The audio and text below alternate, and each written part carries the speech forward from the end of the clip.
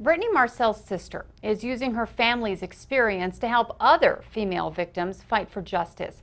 She's sharing what they went through for years to get justice after the Cibola student was almost beaten to death with a shovel. She wants to inspire others. Here's News 13's Stephanie Chavez.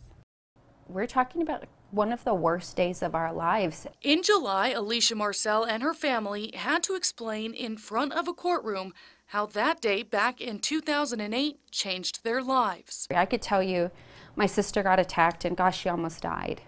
And I don't know, it seems sad, but I don't know that it would break your heart.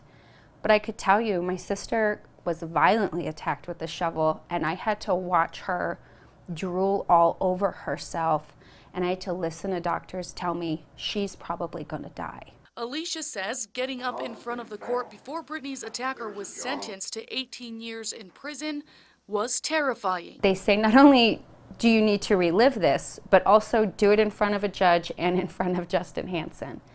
That was scary. So she's using a popular platform to help other women construct victim statements of their own. If you can get to a vulnerable, authentic, organized place with your story, I think you get your voice back in some ways. Alicia will be a speaker at the November 29th TED Talks Women Albuquerque, which will be broadcast online. I've been working with the DA's office and I've done some training with them, and I'm going to attend staff meetings and other sentencing to figure out the lay of the land outside of our own experience. She tells me it's important for people to move past their anger. We need to get to the sadness. We need to get to the grief and loss because everyone knows we're angry. Stephanie Chavez, KRQE News 13.